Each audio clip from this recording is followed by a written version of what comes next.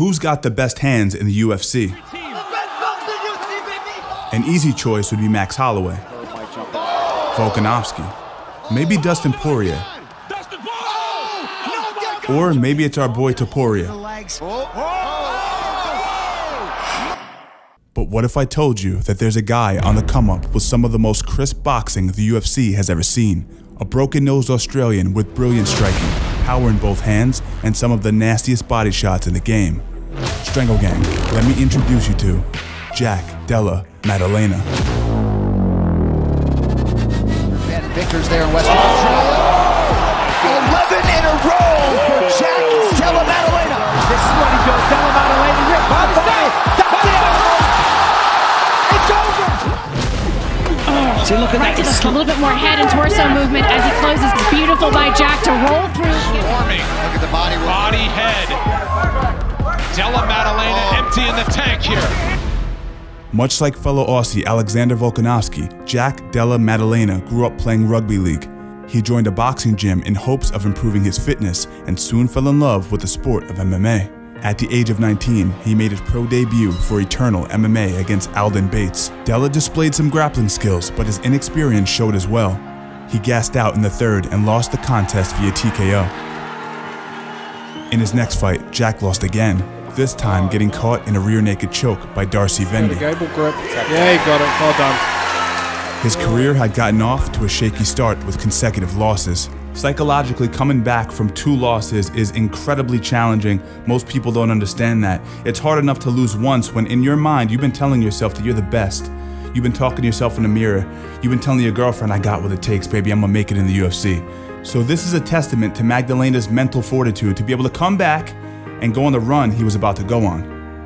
From this point on, something seemed to click in the young Aussie. A fire was lit. He shook off the losses and was back in the cage mere months later.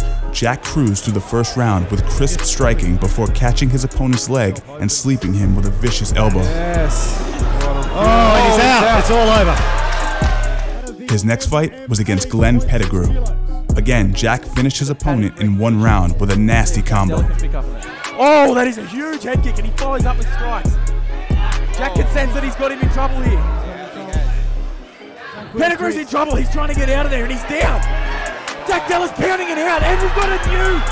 He then did the same thing to Ty Duncan. Now we see him in the open guard position. That's a southpaw versus an orthodox. As he's turning it on, the body shot. Watch him. He's coming in. He's looking for the finish. That's over. And it's all over. Della hits him with a body shot that drops him. And earned his first submission against James Duckett. Mark Goddard taking a close look, and there's the submission! Not allowing his initial losing skid to discourage him, Jack had taken back the momentum of his career. Della's next fight would be for the Eternal MMA welterweight belt. In the first round, Jack demonstrated his tight boxing and effective bodywork. Jabbing, getting the range, good right hand, and again. Oh, nice body shot. In the second, he left his opponent stiff as a board. It's tough, man. Nice body shot. Big shot. He's out. He is out cold. In his first title defense, the newly crowned champ got clipped hard with a head kick, but demonstrated his grit, bouncing back and finishing the challenger with ground and pound. Big shots. It could be over. It's over. Jack by TKO. One of Della's early victims, Glenn Pettigrew, had since gone on an impressive streak, earning a title shot. Pettigrew did better this time, but it was only a matter of time before Della found the opening. A massive body shot sent Glenn down, and Jack poured on strikes. With wounded prey in front of him, Jack ripped another one straight to the gut, and that was all she wrote. Body shot again. With his last fight in Eternal, Della faced Alden Bates, the man who had handed him his first loss. Go, Jack!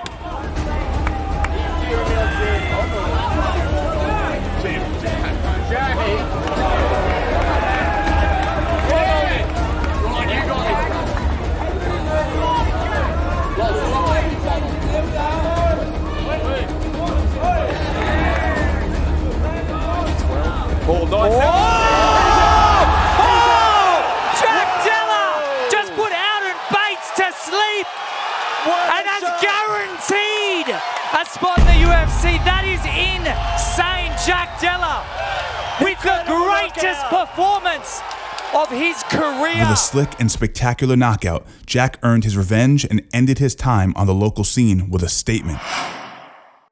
After departing from Eternal, the Aussie was offered a spot on Dana White's Contender Series against Angelusa. This is where the world learned about Jack Della Maddalena. Wild, all that good stuff. You know, we're talking about Ange, habit of working the body. That was a massive shot. Left hand. But it's the footwork that's lights. We talked about Volkanovski. See, look at that though. It's so crisp. Hurting with that left. Oh, he's teeing up. Oh. Nice body shot. He felt that one, and then it comes with an uppercut with the same hand. Just beautiful work. Oh, see, look at right that. It slips. A little bit more head and torso movement as he closes distance, because right now, Jack's beautiful by Jack to roll through, get back to his feet, and this is exactly what he wants to finish this fight with. There we go. Oh my goodness. Now he's landed two big shots. Nice. Flying knee to finish. With crisp shots, shifting angles, and constant aggression, Jack dominated Lusa, earning a clear decision win and a UFC contract from Dana White. Having officially earned his spot in the UFC, Jack made his debut for the promotion in a sold-out arena at UFC 270. And it's safe to say, the nerves did not get to him. Yeah, he's a compact puncher, a little undersized for the division. He's transitioning This is better fighting stance. Oh my goodness. Big left hand connection by Della Maddalena. It's under Ben Vickers there in Western Australia. That's it. That's the fight. With a step back counter cross, Della dispatched of Rodriguez 3 minutes into the first round. 11 in a row for Jack Della Maddalena. Oh my goodness, that was smooth. In his next fight, Jack was given the dreaded test that most UFC fighters eventually have to face. He was set to face a Dagestani. Della came out more cautious than usual, trying to anticipate the grappling. Amaev scored an early takedown, but the Aussie showed awareness and stood himself back up. However, Amaev locked up an anaconda, dragging Jack back to the ground and managing to roll him over into a tight choke. For a second, it looked like Jack was in real trouble, but with one swift motion, he managed to slip out and get back to his feet.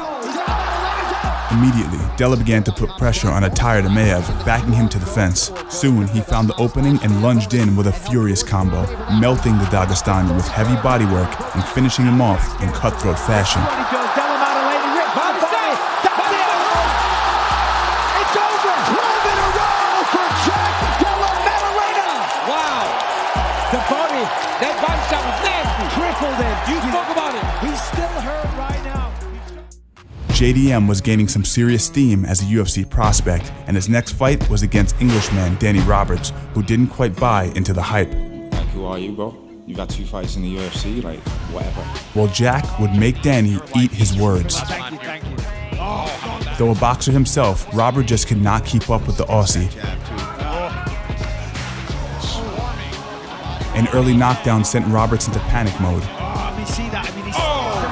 And though he survived another 2 minutes, it was only a matter of time before a signature Maddalena body shot turned Roberts into a stationary target. 3 for 3.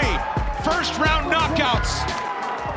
Perth has got one. Oh yeah. In Jack Della Maddalena. He'll be on the Perth card. In one of his most recent fights, Della had the opportunity to perform in his hometown of Perth, Australia at UFC 284. Jack's opponent was the ever-confident Randy Brown. I'm gonna put that nose back on the other side of his face. The long and rangy Brown came out with slick footwork and head movement, but Jack simply walked him down like the Terminator, pressing him against the cage and throwing bombs. He caught Randy with a big hook and sent him barreling down to the mat. Jack proceeded to rain down ground and pound, and when there was an opening, took Brown's back and cinched in the rear naked choke, earning his first UFC submission win in front of a roaring hometown crowd. Jack has been on my radar for a little while now. I love the way he uses boxing, the way he uses his jab, the way he goes to the body but always remembers to finish to the head. Now when you go to the body on somebody and you finish up to the head, you're forcing your opponent to bring his hands back up. That makes it very hard for him to counter you. Some of the old school guys in MMA used to finish to the body, I ain't gonna say no names, Chuck Liddell, and get caught with counters, and things wouldn't go their way because of that. My only question with Jack is, how good is his grappling? All right, so we're a few days removed from JDM's last fight, and everyone on the internet is getting on my man. They're saying that he's not who we thought he was. he's all hype, whatever the case may be. So let's break down constructively what JDM can do to improve from this last fight. When you go for these front headlock positions, falling for guillotines is low IQ unless you're high level with a high elbow and a high wrist. So it's just not the smartest thing to do. What you should do is blend in the threat of the strangle and the front choke and use that defensive reaction from your opponent to then go behind. And that gives you the ability to land effective strikes from behind the guy where he can't see you. Going for a guillotine over and over again, expecting a different result is just not a good idea. And again, not to reiterate it, not to kick the guy when he's sort of down, but it's just not high fight IQ. You're going for a guillotine. It didn't work the first time. Your opponent had 100% pass rate. 100% pass rate. That's not good. Now this worries me. I think to myself, how is he going to deal with a guy like Chimaev? How is he going to deal with a guy like Shavkat? How is he going to deal with a guy like Brady? These are all really tough grapplers that are going to test you, man. And if you can't frame on bottom and you're pulling guard with guillotines, you're going to be in a lot of trouble. Listen, with all that being said and all that constructive criticism, I got a lot of respect for JDM. He had a lot of pressure going into the fight. He fought a really tough guy that he didn't really know was, how much he was going to show up, what kind of guy was going to show up. And I don't think he ever got discouraged. He was hitting hard. He always was going for the finish. I have tremendous respect for both guys. And let him live, man. Listen, he's learning on the job. Fighting is a very difficult thing. Sometimes you can do amazing things in training, but once those hot lights are on you, you make bad decisions. No one's perfect. Now, for me, who do I want to see him matched up with next? I think him and Jeff Neal would make a great fight. Two guys with incredibly crisp boxing, really good understanding of distance and timing. I would love to see it. Word around the street is that you want to improve your fight IQ. If that's the case, then click the link below. Free newsletter, drop to your email every single week. And it's really just designed to make you a better fighter and a better man, to really evolve your habits as well. Because people don't realize that habits and the way that you conduct your life are congruent with your fighting ability. They're mutually exclusive. So click the link below. Strangle Gang, I hope you guys enjoyed the video. As always, stay strong, and I'll see you in the next one.